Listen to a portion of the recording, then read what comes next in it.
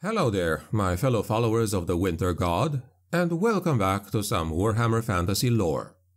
Today, in our second episode on the Cult of Ulric, I thought about narrating something a little different. Because the Cult of Ulric is arguably the most straightforward and simple of the old world faiths, we kinda covered most of what's important already in the previous video. So for today, I thought about narrating to you a legend of Ulric instead. I am your host, the Grimdark Narrator, and without further ado, let us proceed, shall we? This particular myth about Ulric is taken from an ancient collection of legends now kept in the Temple of Ulric in Middenheim as a religious relic. The tome is titled Lord Ulric and the Making of the World, and neither the author nor the collator is known. To quote, "There was a time when the mortal world was young, and men had just come forth unto the earth. Father Tal and Mother Raya tended to the things of the land, and their son Manan was master of the things of the sea.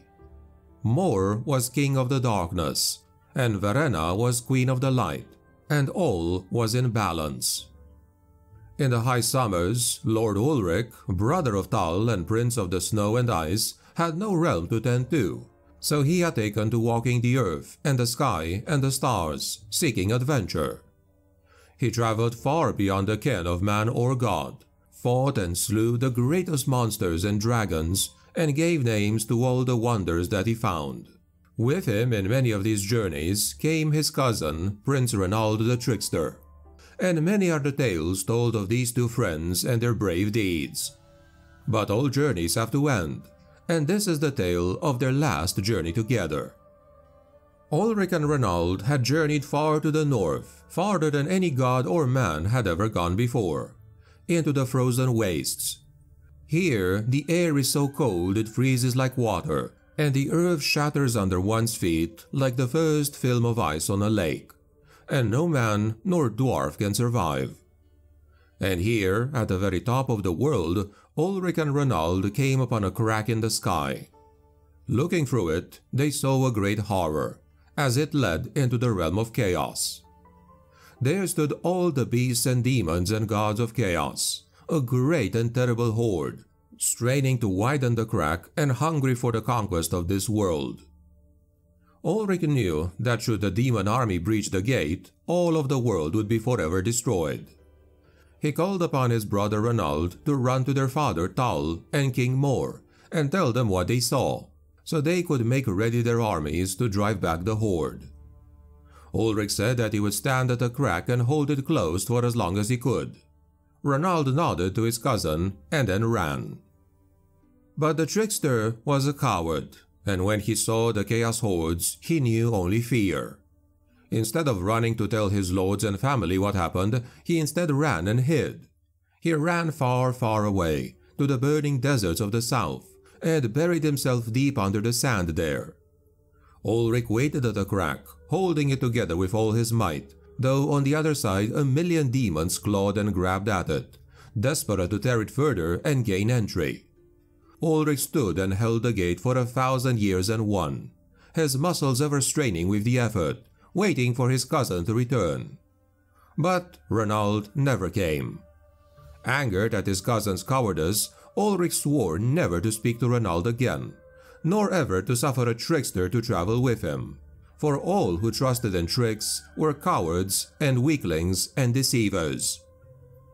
Finally, the strength of Ulric began to wane, and he knew that his weakling cousin had not delivered a message.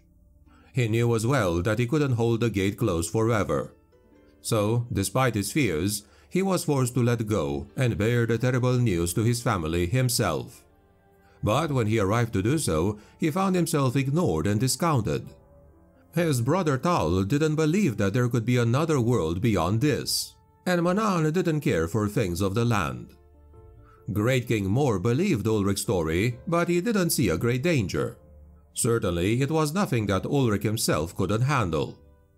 Ulric despaired, knowing that even now the Chaos Hordes must be pouring into the world, led by their own great and hideous gods, ready to destroy all that they had made.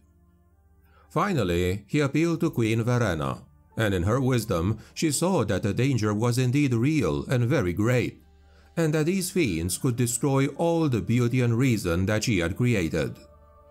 She swore that even if her husband would not take action, she would, and she took up her husband's sword and rode out to battle with brave Lord Ulric.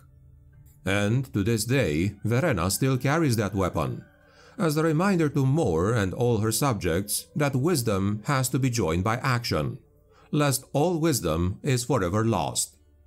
Shamed into action by his queen, Mor rallied all the gods behind him and all their loyal followers, and rode out to meet the Chaos Gods and their demonic army. Mor was not a great warrior, and Ulric had proven his wisdom in seeing the danger, so Mor gave command to Ulric of all the gods' forces, and Ulric thence became a god of battle. Wearing the great helm and swinging the massive warhammer, Ulric led the gods forth to meet the enemy. And where the hoofbeats of their horses fell, they cut a trail of mud deep into the earth, and the sea rushed in to fill it up, and became the great river Reich. All the while the chaos demons ran their claws of fire and blood, so sharp that they bit into the land itself, which is why the coast of Norska is so ragged and torn. The two forces would meet with uncontained fury. The Chaos Horde was uncountable in number, unending in hunger, unimaginable in savagery. But the courage of Ulric never faltered. His fury would not abate, and his strength never wavered. He smashed the Chaos ranks with his great warhammer, breaking every charge that came. Behind him rode King Mor, bringing the darkness of death, and Queen Verena with her sword of light, and Tal with the fury of the lion, and Mother Raya with the strength of the bear, and Manan brought the sea forth into the field, dragging thousands of demons down into his realm where he could choke the life out of them. But still, the demons and the chaos beasts came on. Still, the gods of light fought back though. The battle would rage for 1,000 years, until finally all the armies of chaos were routed, and the chaos gods themselves were smashed to pieces beneath Ulric's great warhammer. But the victory was with a cost. Thousands of the servants of the gods were dead. Lesser gods and heralds had been lost forever from the world. The dragons that fought with the gods had seen most of their number fall. And worst of all, King Mor himself was wounded. He lived, but he was forced to find succor in the Darklands and was never again seen on this earth. Seeing all this suffering and loss, Queen Verena fell to her knees and cried. And her tears flowed over the battlefield, and from them came the newborn goddess Shalia, a patron of compassion, bringing her mercy and healing to the injured and the despairing. Exhausted and grief-stricken, Ulric and his fellow gods left the battlefield, carrying all their dead home to give them a proper burial. But here was their great mistake, for the bodies of the Chaos Hordes still lay upon the battlefield, a vast carpet of carnage. And on top of it all lay the hideous bodies of the Chaos Gods themselves. As they lay there, rotting, there came what always comes on a battlefield, a plague of rats to feast upon the dead. And with such a feast, the rats came in their thousands, and then in their millions. They fed upon the beasts and demons of chaos. So great was the frenzy of feasting that the rats grew gigantic with the food, and fought with each other savagely for the greatest of spoils. Finally, the biggest and strongest rats fell upon the Chaos Gods themselves, and as they did so, they gained something of their nature. They grew in size and cunning and brutality into things that made a mockery of man himself. And so it was, when Ulric returned to the battlefield, he saw the rats feasting, and realized his great mistake. In their great consumption, the rats had taken on a remnant of the foul gods' power, and became like them, a new race, the Ratmen, the Skaven, like men and dwarves, but made out of pure chaos. And they, like all things of chaos, would work forever to destroy humanity and all they had built, and to one day bring about the victory of the Chaos Gods which had been denied to them the first time. Ulric saw too that the demon troops that had been routed had returned, and carried away what was not eaten, and then they had fled to the darkest corners of the world. They too, these beastmen, would watch and wait for the chance to reclaim the world of men and dwarves. Ulric had saved the earth, but he had doomed the mortals living there to face the threat of a similar destruction.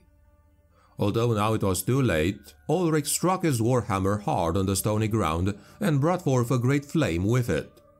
And with that flame, he burned all the offal that remained into ashes. Then he charged his brother Manan to drown the entire field with water so it could never again taint the land. The waters of the ocean poured over the field, and it became the Sea of Chaos. Then Ulric turned to the fate of man. He taught them how to mold steel to make warhammers and other weapons, and taught them how to wield them. He taught them how to fight, how to hunt, and how to kill. And lastly, he taught them how to make fire and how to use it. All of that was to prepare them for the endless battle with the minions of chaos. He would teach them well, and he gave them courage. He took charge over mankind, and promised he would ever watch over them, for now their lives would know only battle.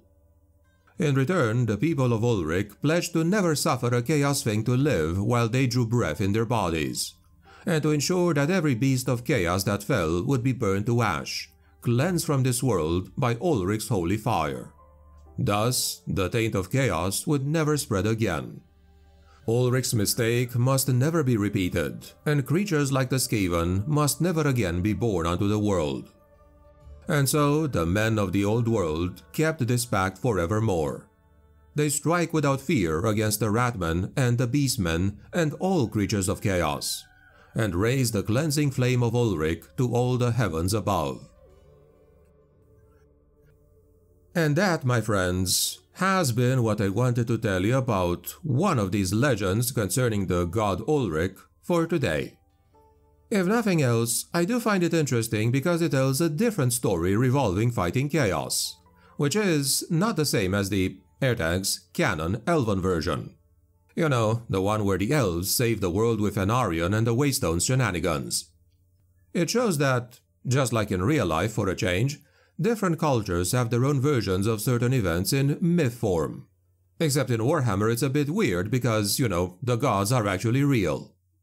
Anyway, I do welcome your thoughts on the story, or anything else you might want to share, in the comments below. If you found this entertaining or informative, do leave a like, share, and subscribe for future content. Thanks a lot, and have an awesome and healthy day.